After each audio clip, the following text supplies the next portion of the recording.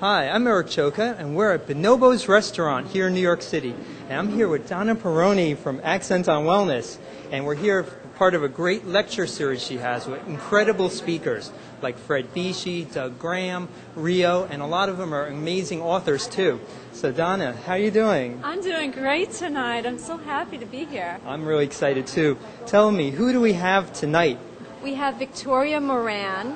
She's an author. She's written about 10 books, and her latest book is called Younger by the Day. She writes books that are about personal growth and wellness. So it sounds like we're in for a really good evening tonight. Yes, and we've had a lot of speakers over the years, and I consider her an A+ on public speaking. So it's always a treasure to have her here. All right, so don't go anywhere. We're in for a great show tonight here on HealthBox.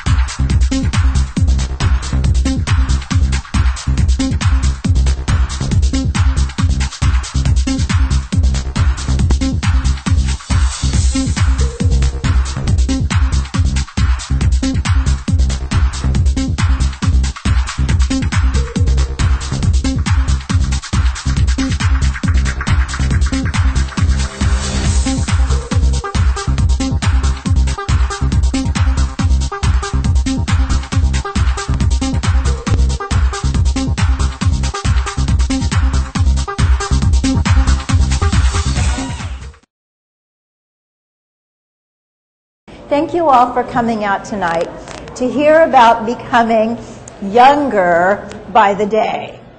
Now, this is a curious topic because on the one hand, why should we want to be any age other than the age we are?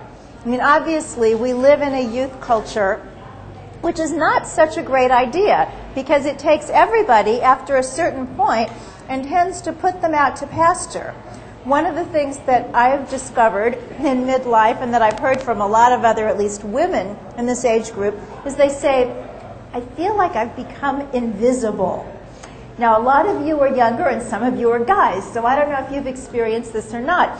Now, certainly, growing older is not a bad thing, and even looking older is not completely a bad thing because it's how we see people and how we recognize people. If I were here tonight, for example, with my 21-year-old daughter, and we both looked the same age, it would be disconcerting. You wouldn't know who was the mom and who was the kid. Things just wouldn't be quite right. So when I talk about becoming younger by the day, it's not that kind of younger. It's the kind of vitality that defies time. In this book, in the beginning of Younger by the Day, which is the only, they call it, anti-aging day book. Now, I hate that phrase, anti-aging. We're anti-falling apart, but very much pro-aging and becoming older and more wonderful. And there are so many people in the health movement that we can look to who have lived to be really advanced ages, and they do amazingly well. I think one who's really well known right now is Jack LaLanne, who recently celebrated his 90th birthday. I can remember at the age of 10 doing Jack LaLanne imitations. Yeah, you did one too. They could really get a laugh out of your parents. That was the one time that you could maybe get some attention that you didn't get every other time. But Jack is now 90 years old. He's just come out with a new juicer. So these are people that we can really look to make every phase of life seem exciting and wonderful. So in this book, in the acknowledgments, I acknowledge two special people and one group that you know. I talk about my Ayurvedic doctor because Ayurvedic healthcare has been a really important part of this for me. Learning the cycles of the day and the cycles of life. Ayurveda translates as the science of long life. And someone else that I acknowledge in this book is what I call the thriving raw food community of New York City. That's you. Thank you. Thank you very much. Because the inspiration of knowing people who are so committed to living vibrantly. And you know, living vibrantly is different from just living healthfully. As Donna said, I've been around natural hygiene for a really long time. I got interested because I was fat. I was fat from the time I was maybe a year old, off and on until I was 32. So I learned all kinds of things. You know, nothing is for no reason. If I had not been fat, I probably would not have the wonderful life that I have today because I wouldn't have explored all the things that I've explored. But one of the things that I started looking into when I was about 20 was natural hygiene. So I learned a lot about raw foods, fresh foods, and I'm really grateful for that. So what I'd like to share with you this evening is a day. I'd like to start in the morning and go through the evening with some ideas for how you can become younger by the day. Now, everything we do makes us either age or rejuvenate. See, there are two ways that people age. There's chronological age and there's physiological age. Chronological age, you can't do a thing about.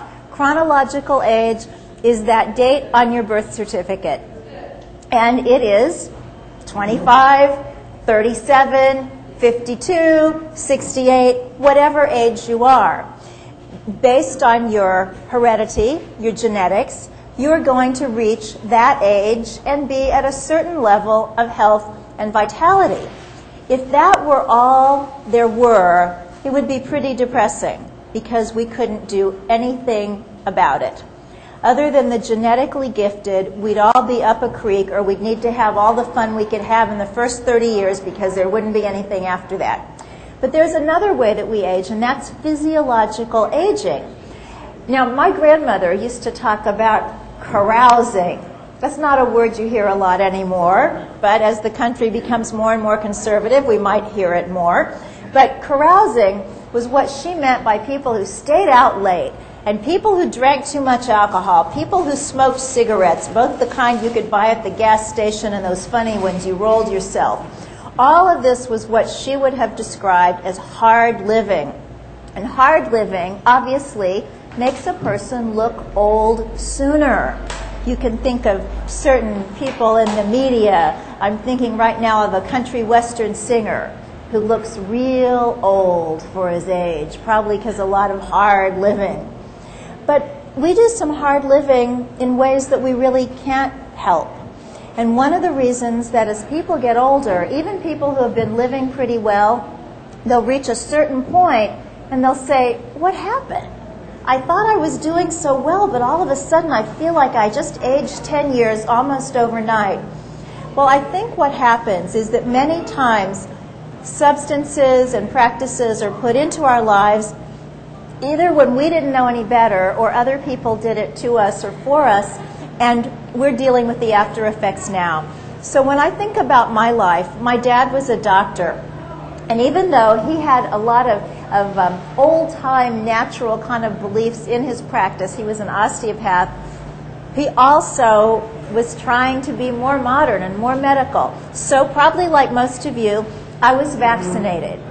And when I got sick, I was given antibiotics. In those days, they didn't quite get it that antibiotics didn't work on viruses, so anytime I got a cold, I pretty much got antibiotics. I also traveled a lot as a child. My mother moved to Spain, which in those days was considered a tropical, almost third world country. So I was immunized against all sorts of tropical diseases, yellow fever. I was given the malaria prophylaxis 3 times because I went to Spain 3 times as a child. So all these chemicals, all these poisons, everything that came into me in my life, I've been carrying around. One condition, one health condition that I had that was not at all life-threatening, I was given the most dangerous drugs for. I had acne as a teenager, so I was treated with X-ray treatments, which we now know can cause thyroid cancer, and later I took Accutane, which now has elevated to the status of lawsuit drug. Now, we know, as raw fooders, natural hygienists, wherever you are on this spectrum, that any drug is poison. Even those that at times are necessary, they're still poison. You can't get away from that. But only some drugs get to be lawsuit drugs. A lawsuit drug is one whose effects have been shown to be so bad for so many people that not only does the medical profession get to make money off it, the legal profession gets to make money off it with a class action lawsuit. So Accutane is now one of those. So I woke up one morning when I was 50 years old, and I felt like somebody had come in the night and they had stolen my body that I was used to and they had replaced it with another one. Now this was a big shock, because even though all the things that I just mentioned to you had happened in my life, and even though I had been obese for pretty much 30 years, that was all in my past. And I'd lived really healthfully. I'd been trim, I had exercised, I had done all the things that I thought were good, and I woke up at the age of 50 with a very shocking anatomy. First, I felt tired, just felt tired. And then I even looked a little different. I felt like my flat abdomen had kind of rounded, and everything, when I looked just out of the corner of my eye, didn't look like me anymore. It looked like my mom. Pretty scary stuff. Everybody, I think, wakes up one morning and realizes, oh gosh, I'm not young anymore. It might happen at 35 when you notice a slightly receding hairline. Might happen at 40 when you get the restaurant check or a bill comes in the mail, and in order to see it, you find yourself holding it out here. And for many women, it does happen around 50 with the hormonal changes of menopause. Whenever it happens, it can be really discouraging, or it can be a wake-up call. And I opted to take it as a wake-up call because we know that people live long nowadays. Statistically, if a woman reaches 50 who's never had heart disease or cancer, she will statistically live to be 94. Well, even though I was tired and my stomach wasn't as flat as it had been the day before, I didn't have heart disease or cancer, and I knew I had 44 years left. So I wanted to make them pretty good 44 years. So I went into a study of how to get younger in all the positive ways. And that's what I'd like to share with you tonight.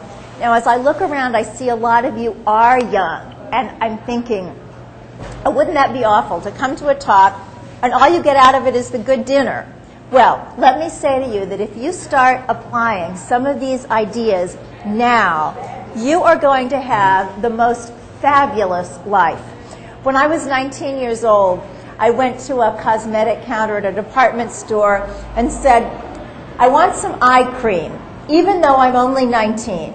And one of these wonderful, elegant women behind the counters, you know, the ones who wear all black, and they're very pale, and they have great big eyes, and they look as if they know everything. And she said, if everyone started at 19, there would be a great many happier women at 40. So, if you start at 19 or wherever you are right now, wonderful things can happen in your health and your vitality for the rest of your life. So, let's start at the very best time of day, early in the morning. Now, who does not think that that is the best time of day? Somebody? Good, good. There had to be one honest person in the room. Some people are night people. I know they exist because I gave birth to one. If reincarnation is true, my daughter lived her past life in China, because only when we were in China did she ever get up and go to bed at the time that other people did. But the reason I say that the best time of day is the morning is that's when the earth is waking up. And when you get in tune with the earth, when you get in tune with the rhythms of the planet and align yourself with those rhythms, then you have to expend less energy to get through your own day. So ideally, you will awaken with the sun. You'll awaken between 6, 7 in the morning, something in that general time frame, and you'll awaken refreshed. Now, we happen to have light-blocking shades in our bedrooms. Anybody know about these things? They're like wooden slats, and they don't let anything through. So unless I remind my husband to keep the shades up a little bit at night, it's hard for me to awaken naturally in the morning. So make there be some sort of way for you to get light in the morning. If you can't do that, there's actually an alarm clock on the market that has no alarm, but it awakens you with the light of the morning, or in this case, the artificial light that could have been of the morning, but instead it's from your clock. Whatever it is, allow yourself to be awakened that way. This is the way human beings have gotten up for time immemorial until somebody invented electricity and we started staying up late at night and waking up with noisy alarm clocks. That Ayurveda tells us, and that is that there are awakening energies on the planet around 6 o'clock, 7 o'clock in the morning.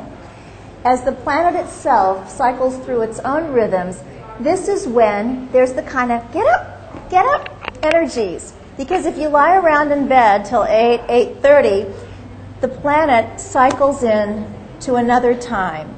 It's more of a lull. It's more of a quiet time. Now, if you don't believe that, how do you feel when you settle into your desk at 8:30 in the morning? Like getting up, jumping up and down and saying, whoop-de-doo, or, oh golly, another day. That 8:30, 8 o'clock energy is not the best for getting up. So, you're up. Now, what are you going to do about it?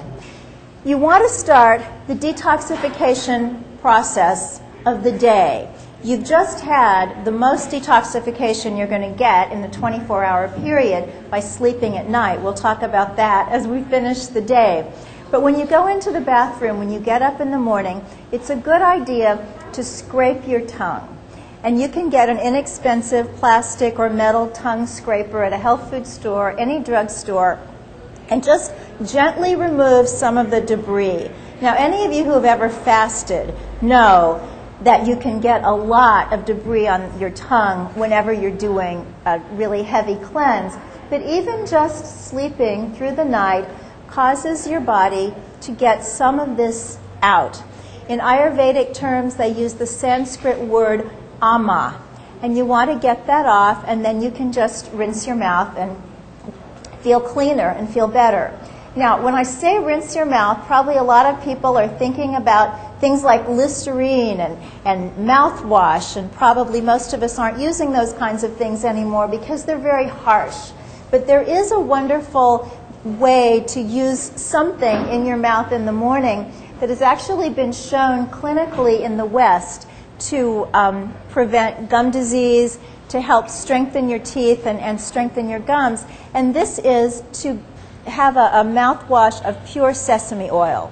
So you buy uncured sesame oil at a natural food store, just plain sesame oil. Spectrum makes it, several companies make it. And just hold it in your mouth a couple of minutes. 1 minute is better than not at all. 2 minutes is better than 1 if you can do it. When you spit it out, just spit it into a little Dixie cup, put it in the trash. You don't want to get a lot of that heavy oil in your pipes. But this is a nice way to cleanse your mouth and strengthen your gums. From there, just what you would use a regular mouthwash, just maybe half of a little shot glass full. You all remember what a shot glass is, right?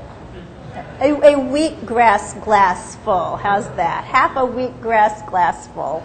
Did you say sesame? Sesame oil. Is that the unrefined? Unrefined, but uncured. You can buy a cured sesame oil that they use for some kind of Asian cooking. You don't want that. Now, speaking of sesame oil, another wonderful thing to do in the morning, not every morning if you don't have the time, but lots of mornings if you can get to it, is to do a self-massage with sesame oil. Some people prefer almond oil, especially in the warmer times of year, but sesame oil is great. It's a way, according to Ayurveda, to give yourself a protection from the elements. And I find that in the winter, when I tend to get really cold, and when I'm eating a lot of raw foods, I do tend to get colder than usual. To do this warm sesame oil massage in the morning really helps me feel warmer all through the day. So the way you do it is take the same sesame oil that you're using for gargle, but put it in a little plastic bottle and put that plastic bottle in a cup of hot water. And while you're brushing your teeth, scraping your tongue, doing the mouth rinse, your sesame oil can be heating up to where it's comfortably warm. And then you start with your head. Now obviously if you're not going to wash your hair, don't do your hair that morning. But ideally if you're going to do a whole massage, you start with your head, just rub it in circular motions with the flats of your hand. When you get to your face, use upward motions, the way that we don't want our skin sagging down this way, so you want to work up with it.